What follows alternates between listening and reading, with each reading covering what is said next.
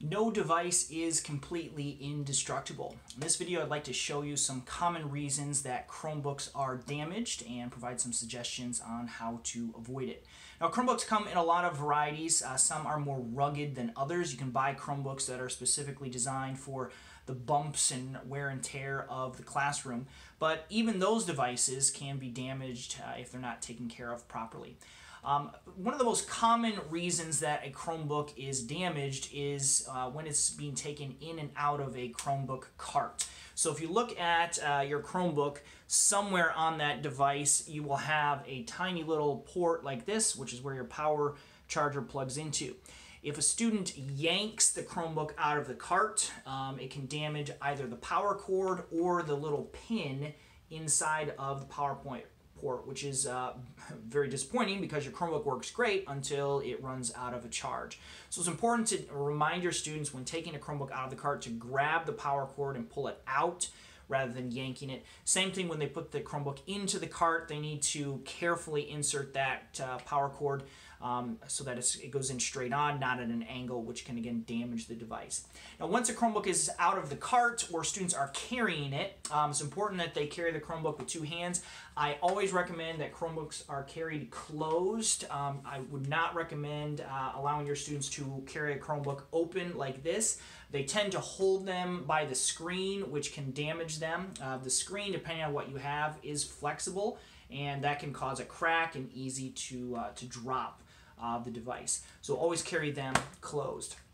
Now, screen damage is the most common reason that Chromebooks get broken.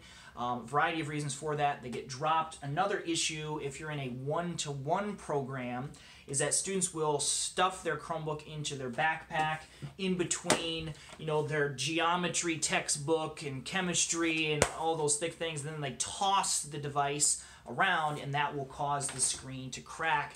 This is not indestructible here. Having a case of some sort is recommended, especially for one-to-one programs that will prevent a lot of damage. A screen replacement for a Chromebook, not a touch screen, but just a standard screen replacement, is going to be somewhere in the range of $60 to $100. You can buy probably 3 cases for the price of one screen, so it's definitely worth investing in a case for your Chromebooks.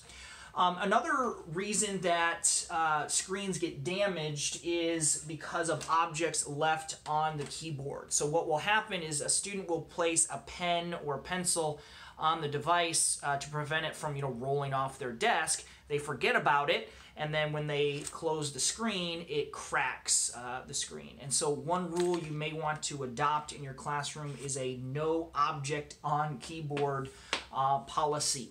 It's a good one to keep in mind. The last thing I'll mention about Chromebook damage is missing keys.